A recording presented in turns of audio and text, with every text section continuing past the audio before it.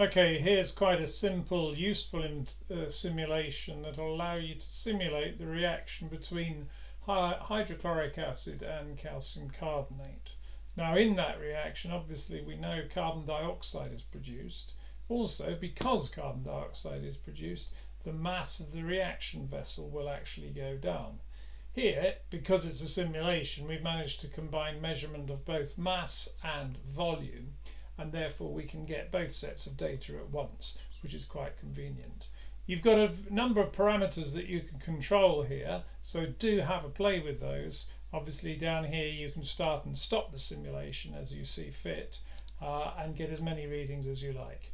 We're looking for two sets of data out of this. We're looking for a plot of volume of gas against time, and we're looking for a plot of mass of reaction vessel against time.